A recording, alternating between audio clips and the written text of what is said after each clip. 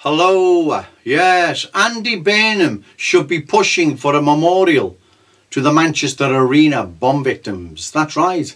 In fact, ask yourself this: why hasn't Andy Burnham been pushing for a memorial to the Manchester Arena bomb victims? Well, the answer is quite simple but also tragic.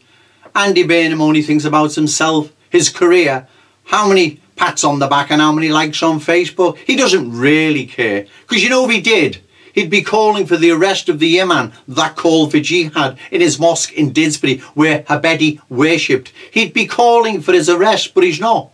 And also, rest assured, there'll be more would-be bombers amongst that congregation walking around in the midst of the good people of Manchester. Trust me, there will.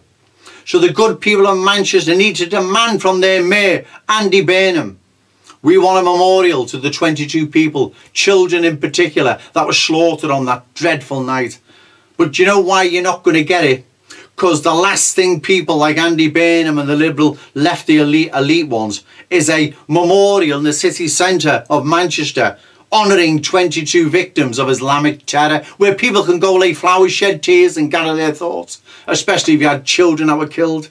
That's the last thing these jellyfish want. So the good people of Manchester need to demand this from their mayor, Andy Burnham. We want a memorial or we're going to vote you out. That's how you fight these dirty fuckers. Vote the fuckers out. Okay, thank you.